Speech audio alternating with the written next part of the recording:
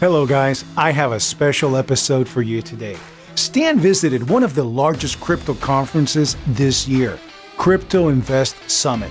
And not just visited, but talked to the world's brightest crypto minds. Wait, just hold your horses for a minute. First, a little news for you to stay in shape.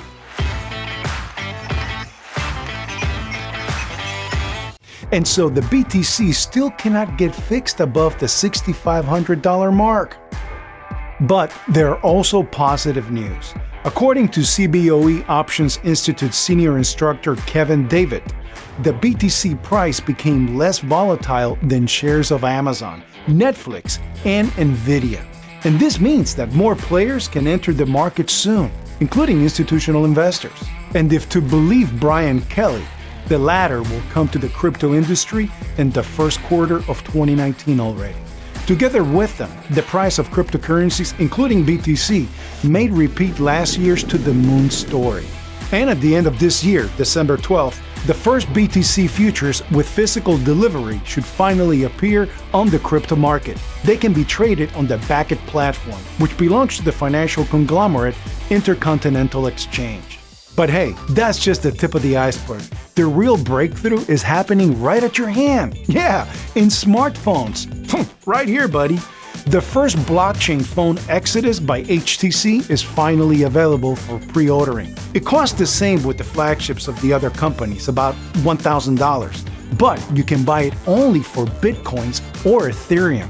I don't know about you, but I'm throwing my smartphone away.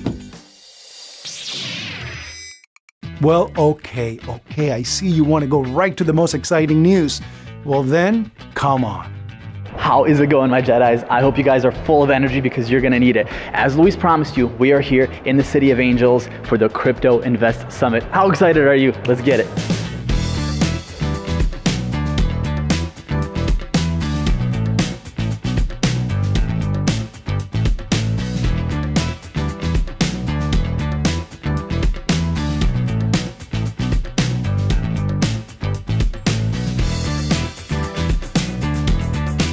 Guys, the scale of this event is kind of awesome, and I don't want to waste any more of your time, so let's just jump into it. Let's get some insights. Do you know what a major problem of blockchain is? No, I'm not talking about technical stuff. The new technology should provide everyone with equal rights and opportunities. But this is ideally how it should be. But in practice, things are different. Hey Stan, tell us what's the matter. Have you guys noticed how many women there are in the crypto industry? Yeah, not a lot. So how about we go address why there's such an inequality like that, and let's go talk to Alison Burger about it.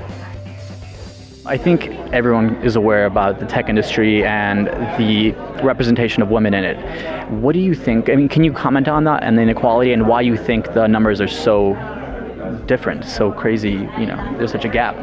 Well, I think that there's some disparity between like men and women in certain subject matters, right? So, for example, if you go to a wellness event, there's so many women in the room and you try so hard just to get more male attendees there.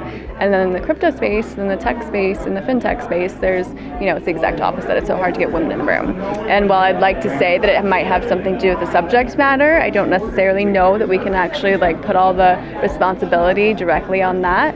I think that there's a lot of different elements at play here. Hey guys, do you love apples? You know, cryptocurrency have become so popular that even the creators of apples cannot resist them. For today's blockchain applications, I think that the applications are often so different. You don't want to just go do another Bitcoin or another one that's been done. You want to have something special about yours. You want to have some little thing that other people haven't thought of or haven't constructed in this way.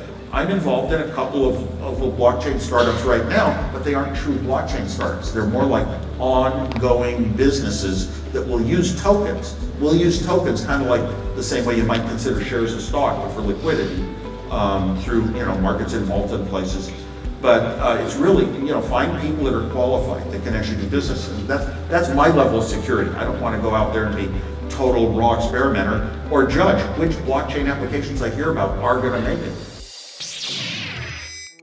Cryptocurrencies are constantly confronting the traditional financial system, but it's not necessary to fight it all. Hey, look, it's not me saying this, it's Stan.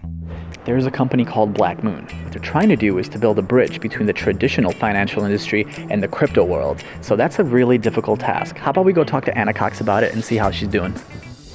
So about a year ago, Blackmoon held an ICO and you guys impressively raised nearly $30 million. I was going to ask you, what is the secret to that kind of success and what kind of difficulties did you guys face doing that? Well, the secret to success is having the idea, the product, and the ability to deliver. I'm going to quote my CEO on this, who always said that investors buy into the team and the execution rather than the idea. There are a lot of ICOs that have a fantastic idea, but without the team to execute it, they're doomed for failure. So fortunately, we are blessed with a team that was able to execute, and we were able to deliver most of the promises to our investors that we had during the ICO. Well, so did you like this? You ain't seen nothing yet. Hey look, subscribe to the channel, press the like button, and share this video. After all, there's plenty of interesting stuff ahead of us.